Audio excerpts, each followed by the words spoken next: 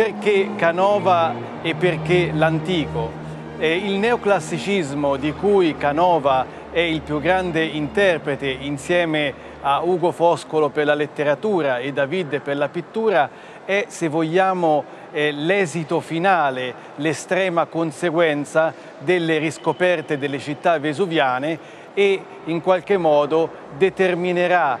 un linguaggio formale che sarà utilizzato dalle classi dirigenti di tutta Europa e oserei dire anche dell'America per far rappresentare i loro segni del potere.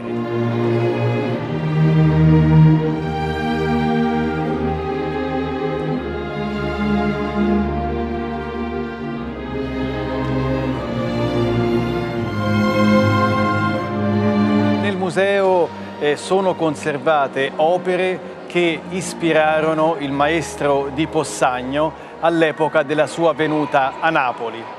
Il moderno Fidia, così infatti fu definito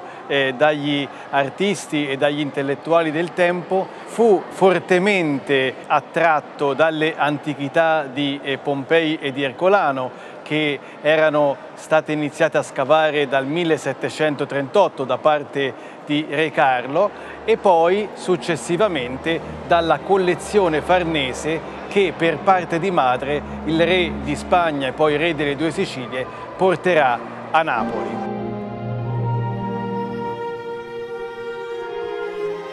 E Canova, che viaggerà tra le grandi capitali italiane e europee, sarà colui che tradurrà formalmente i codici del potere delle grandi dinastie a cavallo tra l'ascesa di Napoleone e la caduta dello stesso con Waterloo e la Restaurazione.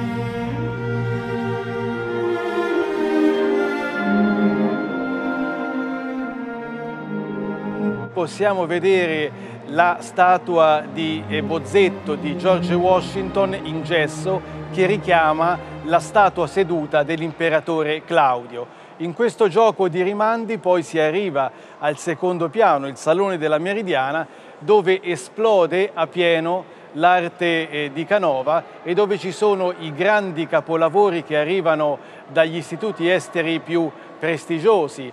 Abbiamo l'Apollo dal Getty Museum di Los Angeles, abbiamo il gruppo di Amore e Psiche, della danzatrice, di Ebe, delle Tre Grazie che provengono dal Museo Hermitage di San Pietroburgo e la bellissima statua dell'Allegoria della Pace che arriva da Kiev. E ancora una serie di confronti, in questo caso con altre statue della Villa dei Papiri, con l'affresco delle Tre Grazie che proviene da Pompei e infine le tempere policrome da Possagno che hanno una precisa dipendenza dagli affreschi con danzatrici e con eroti da Pompei che dialogano nella stessa sala.